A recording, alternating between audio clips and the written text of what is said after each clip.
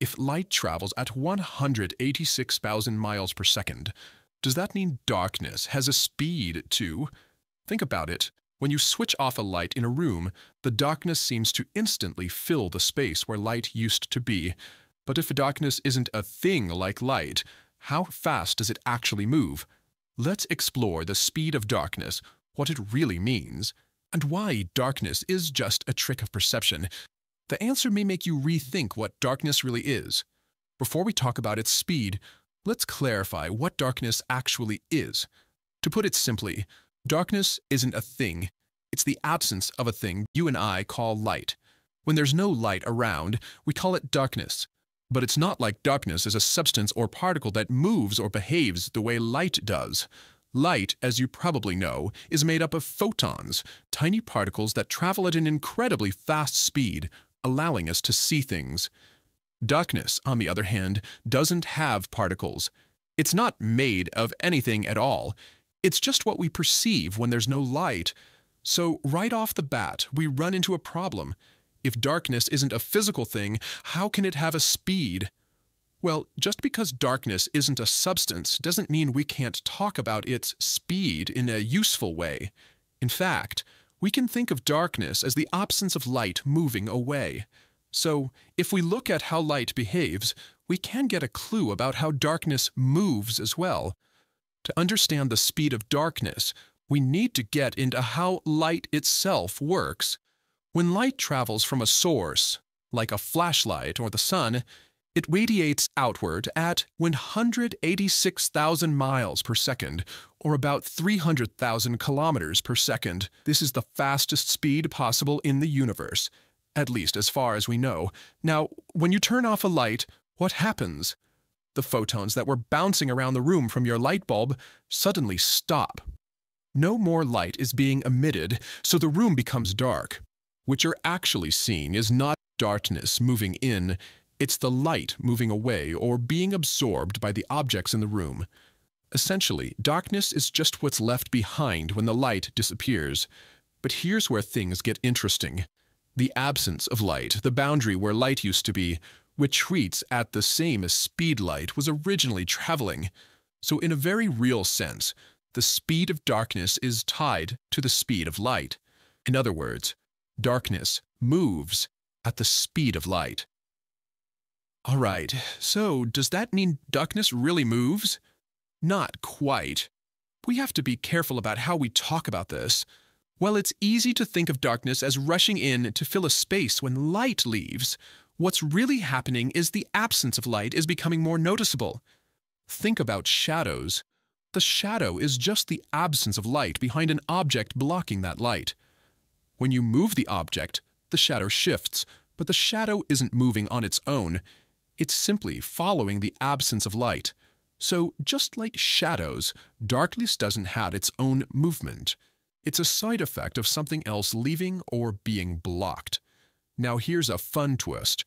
Under certain conditions, darkness can actually appear to move faster than light. How is that possible when light is supposed to be the fastest thing in the universe? Imagine you're in a room with a light bulb and you start to dim it gradually.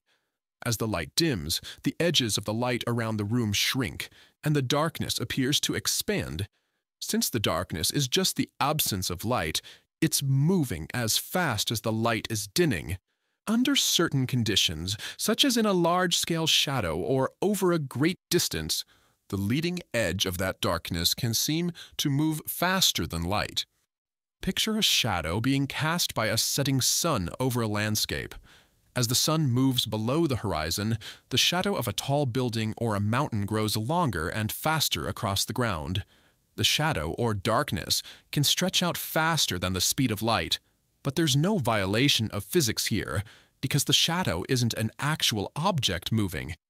It's just light receding from a space, and since no physical particles are involved, the speed of that shadow isn't bound by the same rules as actual particles like photons. If we want to get even deeper into this, let's bring Einstein's theory of relativity into the conversation. According to relativity, time and space are interconnected, and the speed of light is the ultimate speed limit. But what about darkness in space? In the vacuum of space, where there's no atmosphere to scatter light, darkness isn't a thing. It's simply the absence of light. Space itself is filled with radiation, cosmic background noise, and energy fields. Even in the darkest regions of space, there's no true darkness, because photons from distant stars and galaxies are still zipping around, even if we can't see them with the naked eye. So in a sense, darkness in space is more like a concept than an actual physical phenomenon. But when we look at black holes, the idea of darkness takes on a new dimension. In the event horizon of a black hole, no light can escape, meaning it's the ultimate form of darkness. However, even here, darkness doesn't move. It's the gravitational field that's so intense that light can't escape.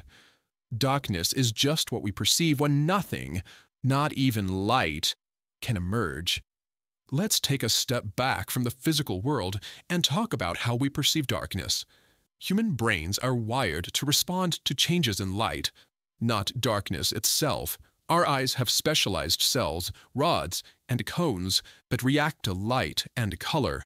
When there's little or no light, our rods kick in to help us navigate low light conditions. But there's no darkness sensor in our eyes. We don't see darkness. We just register a lack of light. This is why the transition from light to dark feels like something is happening, even though darkness itself isn't moving. So, to wrap it all up, can darkness have a speed? Well, not in the traditional sense, because darkness isn't a physical entity like light. It's just the absence of light. But when light disappears, the edge of that darkness appears to move at the same speed as the light that's leaving, meaning that in a very real sense, darkness travels at the speed of light.